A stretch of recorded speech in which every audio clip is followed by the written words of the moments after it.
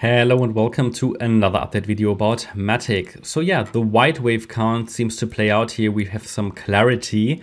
As you might remember, we were tracking here the yellow wave count, and the yellow wave count assumed that price could rally in a third wave, but the condition was to hold the 55.3 cent level. Been warning about this count and highlighted how unreliable it is, but we can give it a chance.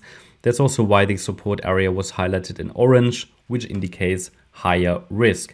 In the last video then I explained to you that it doesn't look like that a low is in yet, and I highlighted to you we need to see a break above the descending trend line to get a strong indication that a low is in, and a break above 63 cents.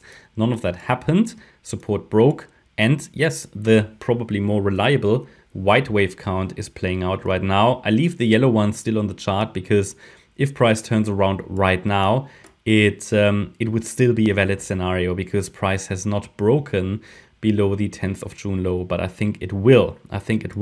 So we already basically right now disregard the yellow wave count.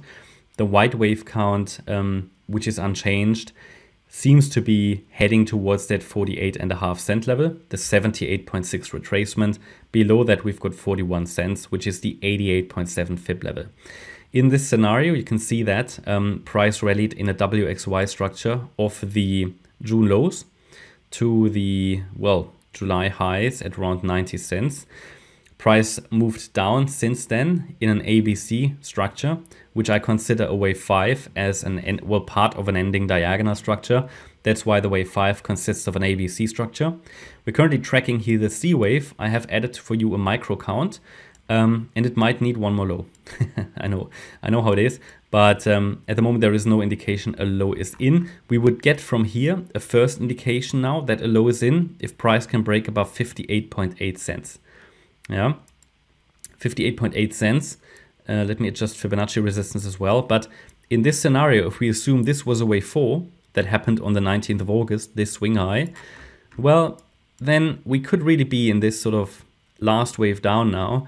And this might have been a 1, 2, 3, 4, 5, yeah, with one more low maybe to come. But, you know, basically we're there. It doesn't necessarily need to come down any lower. However, the next Fibonacci levels are 48.5 cents. I'd like it to visit that one at least, and below that 41. If we look at Fibonacci extensions, what are additional targets if we use the Fibonacci extensions? For example, we can take the length of the A wave, go to the high of the B wave, and then you can see that the 100% extension, so 100% extension, which is a key target, is at 46.5 cents. I'm going to add that to the chart as well. That is a level of interest. It's a level to watch and to pay attention to if price comes down lower. So that would be an ideal target. Let's see if we get there. I mean, at the moment, honestly, not sufficient information that a low is in. I would still like to use the descending trend line as a signal that a low is in. A very first and early indication might be a break above that wave 4 high at 58.8 cents. Fibonacci resistance is still valid. It has been adjusted to 61.7 cents. That's the resistance level.